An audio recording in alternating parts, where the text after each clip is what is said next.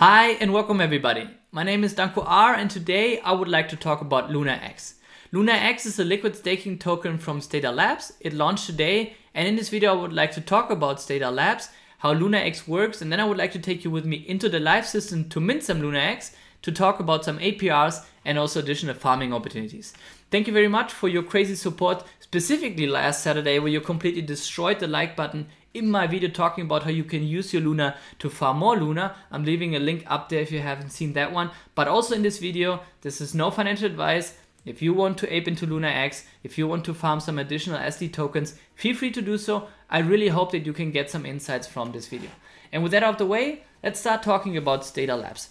So for me, Stader Labs is a next-gen automated staking optimizer. You might say, optimizer? Why, right? Staking is straightforward, easy. You might even want to say boring.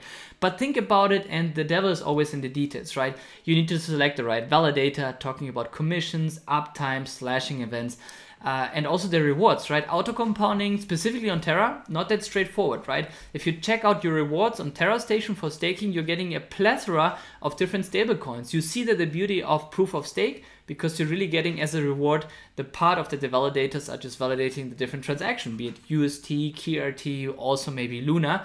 But for you to auto compound that, that's a lot of work, right? You need to change all those stablecoins back to Luna and put them into your stake.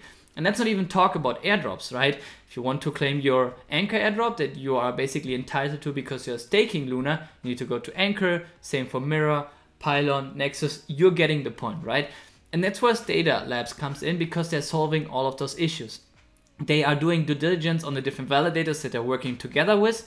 They're putting them into baskets or buckets. So for example, you have community validators, you have different kind of validators. They're auto compounding all your Luna rewards into native Luna and putting it into your stake. And last but not least, one transactions to really get all your different airdrops. Great, and thank you for saving me a lot of fees, Stader Labs, with the part of Luna I'm staking right now with you. That's why I call them a staking optimizing solution, right? Which is also interesting is that they're right now going into the field of liquid staking. That's LunaX. I'm coming back to that in a second.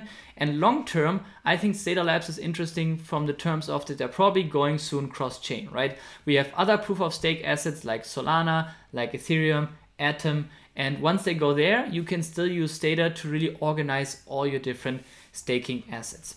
Now, I think Stader has a very interesting infrastructure. It's very modular. And if you want to learn more about Stader, I'm having also an interview with the founder, Amit. Shout out to you, Amit. I'm a big fan of him and his solution because you really feel his professionalism out of his legacy work before that. That's why I'm having also big stakes of that. Long term, I think Stader is helping the ecosystem as a whole to onboard a lot of investors and also the mainstream, because let's be honest, we are degens, we want to have 300% APR, but staking is the very strong possibility for also the mainstream to just outperform every other TradFi solution that we're having out there with 10, 12%, whatever that might be.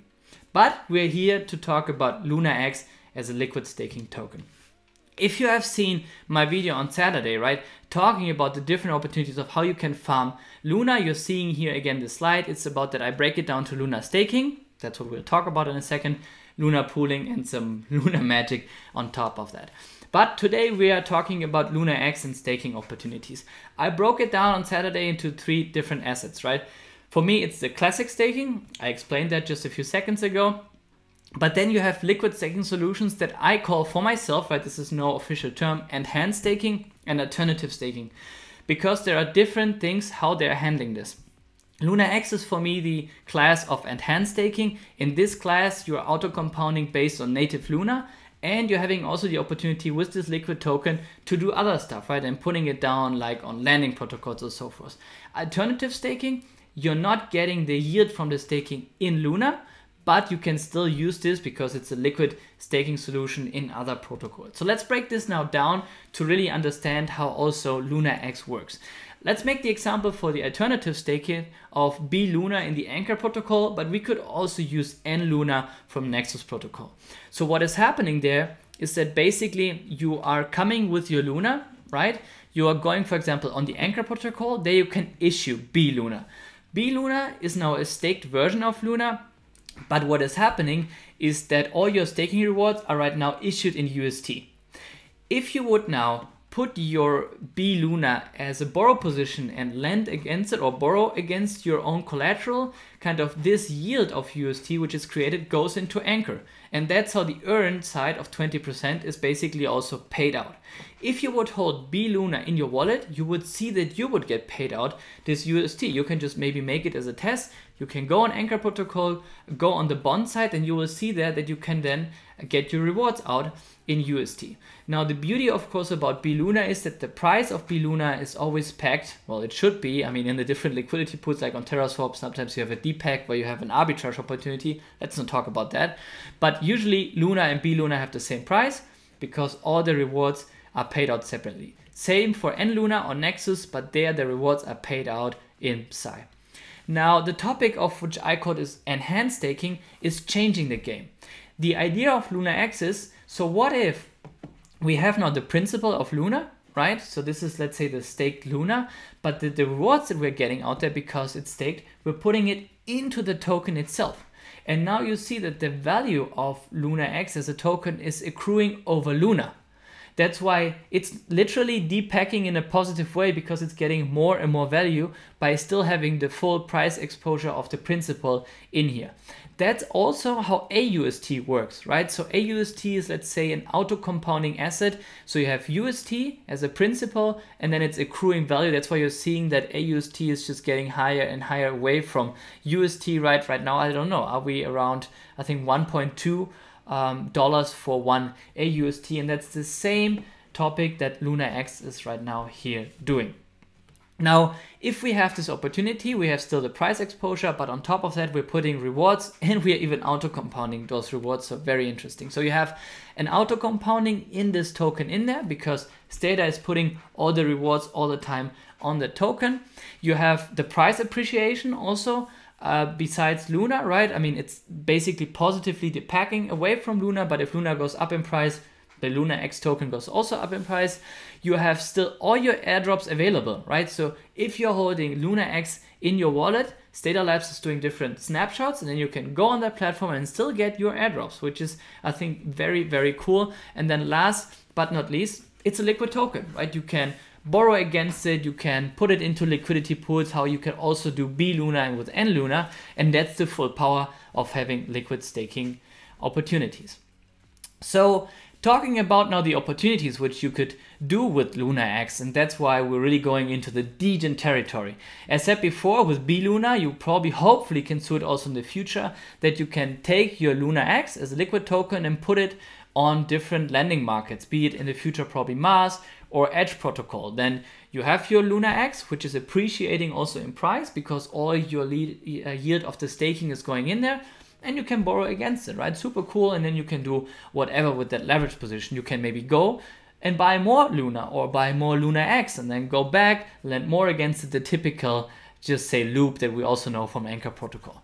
On the other side, I mean, if it's a liquid token, you also need a pool on the different AMMs. So there will be also right now on Stader a LunaX pool, which is then incentivized, in this case by SD tokens. We will see that in a second, which can be also very interesting for you because you have basically a stable pool, which is of course not 100% stable, but very close because you can exactly see how much LunaX is going up in value. So the impermanent loss is not completely crazy. We exactly know how much the price of LunaX will go up in a year. So you can pre-calculate it how much you need in rewards of the yield of LunaX, but also of the SD tokens in the pool to outperform this impermanent loss. And then last but not least, why I like LunaX, because it's also opening up the opportunity to become a true eco booster as B LunaX. If you're saying, well, LunaX is already complicated and what are you talking about, and now B LunaX, what does it mean? Well, I've shown you kind of what B Luna is and how it works, right? That basically you're taking the yield to support Anchor protocol. And we have talked about that X Luna is basically taking the yield to appreciate itself as a token. What would you say now if we put those two ideas together and you say, how should that work? Well, what Stader Labs right now is working on is basically, instead of taking the yield out of the staking and putting it into the LunaX, they're taking the yield, trying to increase it even more as a yield optimizer on Apollo DAO, on Nexus, wherever.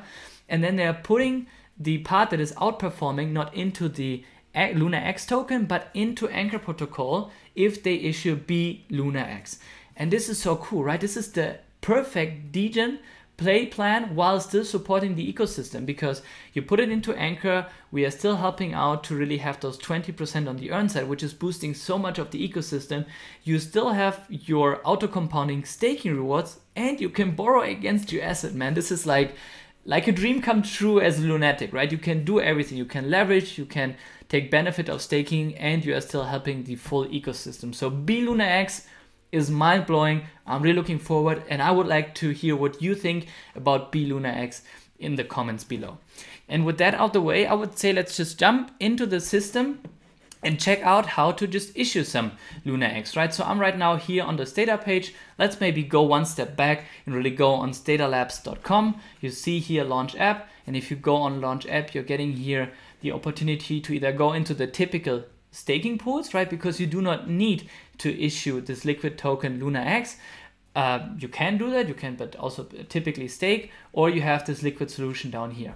Let's quickly just go into the whole topic of normal staking, because I haven't shown that before on my channel. So what you see here is the different buckets: blue chip, community, or airdrop plus. Right here are specifically different validators that are having also an own airdrop for everything they're doing. But if you click here on community, you will also see kind of which validators are in there, right? There are my friends from Terabyte, PFC, shout out to you, Ian. We have Smart Stake in here, Luna Orbit, Mate Cloud, so all big names, which I'm also very grateful what they're doing for the ecosystem. If you want to contribute here into them as a validator, you just need to put in here the amount you want to do. You can then deposit, and you see right now here the APR is 10.47. So usually it should be slightly higher than the typical Terra staking APR, because you're also auto compounding it. And if you then were to go into your portfolio, I think, because I haven't with this Danko account not done it yet, you would see there that there are also the area of the airdrops where you can take them away, right? So right now we are in the farming event, so you would not get the APR really in native Luna tokens. You are right now farming Stader tokens. So if you just want exposure to Luna, you need to wait a few more weeks until the farming is over. We are right now at 1.3 million farmed SD token. 3 million is the goal. And then, well, here is getting more information on that. Usually, I guess you would see down here in the my holdings or manage my holdings, you see down here the airdrops, exactly, right? And right now it's everything swapped for Stader token because we're in the community farming event. But we're here to talk about liquid staking LunaX. For that, you click down here on pools, and then you see here my LunaX, the APY, and right now the TVL, almost 400,000 Luna that people issued here. So what do you need to do now if you want to have LunaX, right? For that, you just enter here the amount of Luna that you want to get in LunaX, and you see here for 2.5 Luna, I'm getting 2.49 LunaX, because why? Right now we're already accruing now value, right? And putting all the rewards into the LunaX pool. That's why it will be less and less and less. Let's do this here maybe for 2 Luna. And then I click here on stake. Then you see the Terra station just opens as usually. I put down here my password. Let's save it for now. I post the transaction, and then I will get now in a few seconds my LunaX. It's really my first time I'm also doing here. So I'm doing it here with you. I was preparing the video. I didn't do it before. I'm really experiencing it here with you for the first time. So let's see what happened now. Here, if I probably go into my wallet, we see that for sure the Luna went down. And then I probably now can add a token. And then let's go here for LunaX, and there you see that one, right? I just click on add, and once I click on add, it probably, you see, I have 1.99 LunaX token, and then I have now still 3.38. So what will happen now, the amount of LunaX will always stay the same, but the price will appreciate because the yield is going in there, right? So what can you do now? I mean, you can expect over a year an APY of almost 11% in pure Luna, amazing, so great solution. You could take now this LunaX, and once hopefully Mars and Edge goes live, you can borrow against it. If B LunaX would go live, you could do this on Anchor protocol. But right now, you can also get some SD tokens on top. For that, you can add here liquidity, right? So there is the liquidity pool, because you can just basically swap the LunaX tokens and get them. That's why they are liquid, right? So let's just provide some liquidity here. because that's interesting. So for that, it's pushing us over to TerraSwap because it's a typical TerraSwap pool, maybe in the future also Astroport. So we're providing here now Luna, and down here we need to select LunaX. There it is. You could also just check out the contract, but it seems to be that one. Of course, I need to connect my wallet here quickly. It's connected, and there you see the amounts. I would usually like to go over here, and for that probably I cannot change it now. Yes, so that I really going here. 2 should be, yeah, now we have an exchange rate. It has to be a little bit less. Let's just do 1.5. I should have selected LunaX up here and Luna down there. On TerraSwap, I cannot exchange those stuff.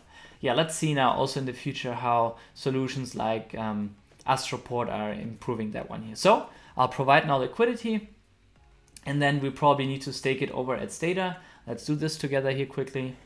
I'm putting it down here. It's processing. We're seeing in a minute the transaction. Running, probably cutting it out here for you if it takes too long. We'll see you back in a minute. Well, it's not needed in a minute because it's already done. We go back here, and then let's see if the added liquidity appears here. For that, I just refresh. Let's see if this works one here. You haven't made any withdrawal yet. So right now, I mean, I haven't, how do you see it here, right? 1.5 LunaX to 1.44 Luna, and now I'm getting also my SD rewards. One thing that I want to tell you now, before you run away, is if you have already put something into the normal staking pools and you say, whoa, I think the liquid staking is my way to go, be careful, because if you would withdraw now from those pools here, your positions, first of all, you go into the typical unstaking route of 21 days, and second, you would lose all your farming rewards. So really kind of think about it. What's your way forward if you want to do that, or if you just want to test out a little bit liquid staking, because the real power of liquid staking would start be seen once Mars and Edge and all this kind of stuff goes live. That's all. I hope that you enjoyed this video. Let me know in the comments below if you're interested in LunaX. You've probably heard it. I'm pretty bullish on Stader Labs. I think it's a great team. They're doing it very professional, helping us to put more institutional investors into the ecosystem. And I would really like to know if you go forward with LunaX. Thank you for watching. See you soon again. Bye bye.